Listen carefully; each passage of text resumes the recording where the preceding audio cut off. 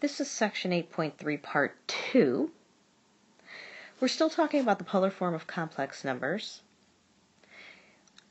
Next, we're going to talk about multiplication and division of complex numbers.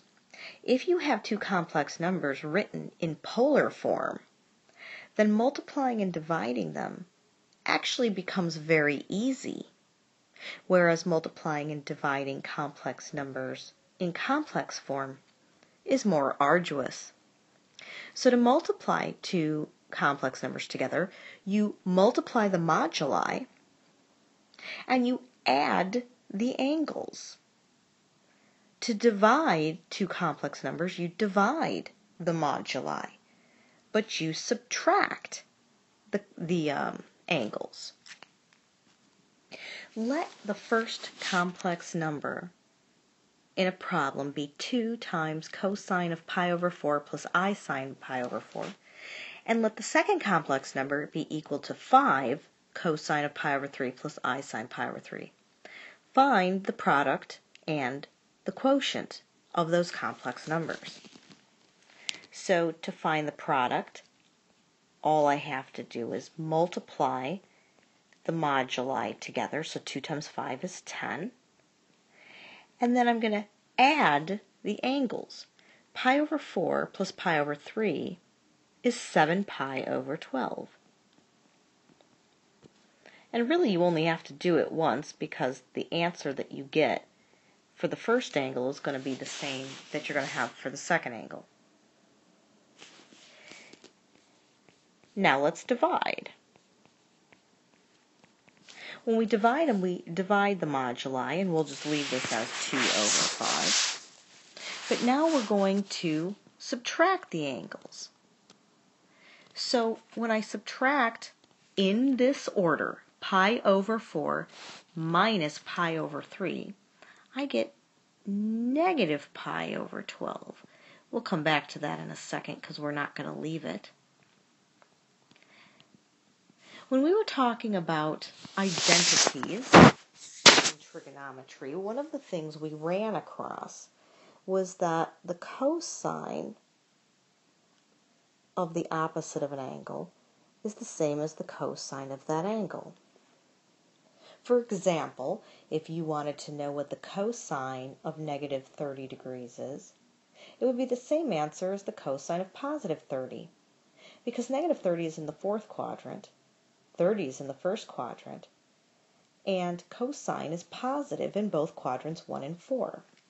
However, if you wanted to find the sine of the opposite of an angle, that would be the same as negative 1 times the sine of the angle.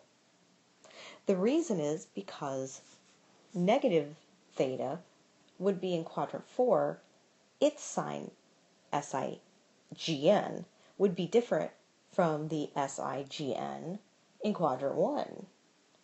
So in order to account for that, you just stick a little negative sign in front of the sign.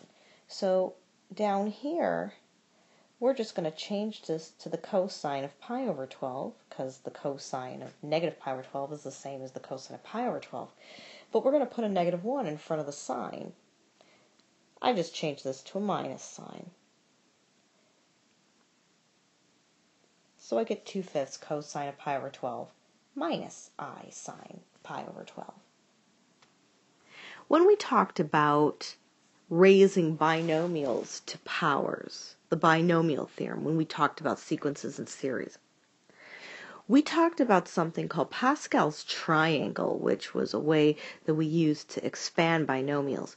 And it could get a little time consuming. Well, you could do the same thing to expand complex numbers because they're binomials. But since we now know how to write a complex number in polar form, to expand it to some exponent becomes much easier. Forgot my n. In order to raise a complex number to some exponent n, you're going to find the modulus and raise it to that power. And then you're going to take that number n and you're going to multiply it by the angle. It actually makes expanding complex numbers much simpler. Let's find the value of 1/2 plus 1/2 I to the 12th power. Now first we're going to turn just the complex number part into polar form. So first I have to find r, which is 1/2 squared plus 1/2 squared, which is 1/4 plus 1/4, which is the square root of 2/4, which is 1/2, which is 1 over the square root of 2. Now let's find out what the argument is. Tangent theta is 1/2 divided by 1/2, which is 1, which means that theta must be pi over 4, which is fine because this complex number is in quadrant 1. So the complex form must be 1 over the square root of 2 cosine of pi over 4 plus I sine of pi over 4. Now we have to account for the fact that we want to raise it to the 12th power. So what we're going to do is we're going to raise the modulus to the 12th power, and then cosine of 12 pi over 4 plus I sine of 12 pi over 4. And then we're going to simplify. 1 over the square root of 2 to the 12th power, that's going to be like 1 to the 12th, and the square root of 2 to the 12th. Square root of 2 to the 12th is 2 to the 6th, which is 64, and 1 to the 12th is just 1. So it's going to be 1 over 64. 12 pi over 4 reduces to 3 pi.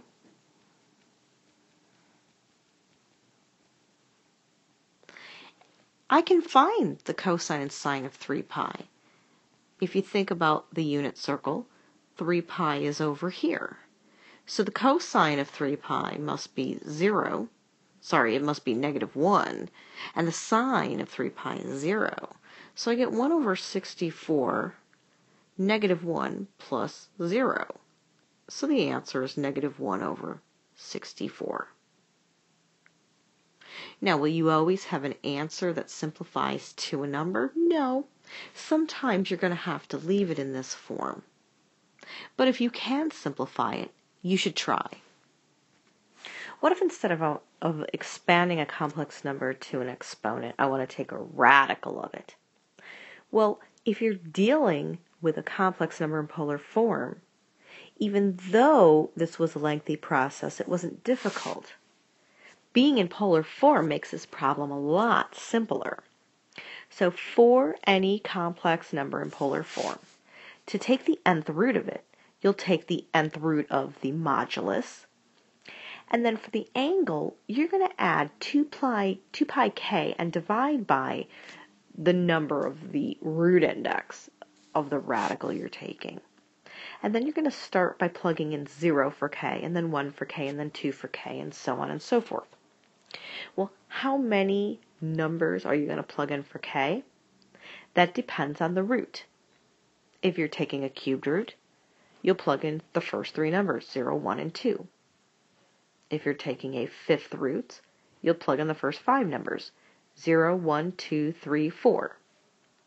Now this does get kind of lengthy if you're asked to take a large root.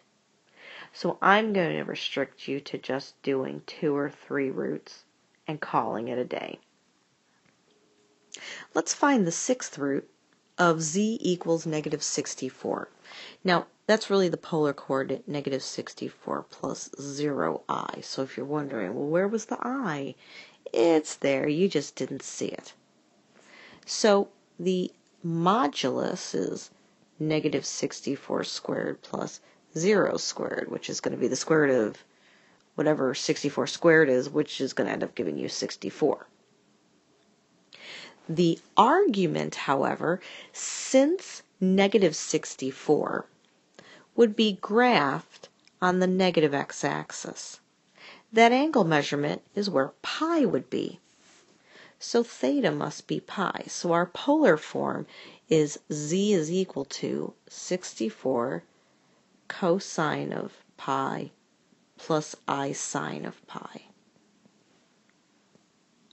Now let's find our roots. We're going to start with k equals 0. So the way this works is you're going to do 64 to the 1/6 power, make that a bracket, cosine of pi plus 2 pi times 0 over 6 plus I sine of pi plus 2 pi times 0 over 6. Well, 2 pi times 0 is 0, so you end up with the 64 to the 1/6 power, which is 2, cosine of pi over 6 plus I sine of pi over 6. And you may simplify that, or you can leave it like this. I am not particular. If you want to simplify it, then pi over 6 is square root of 3 over 2. And sine of pi over 6 is 1/2. And when you multiply these both by 2, you get the square root of 3 plus 1i. Now let's do k equals 1. So we're going to get 64 to the 1/6 again, which we already know is 2.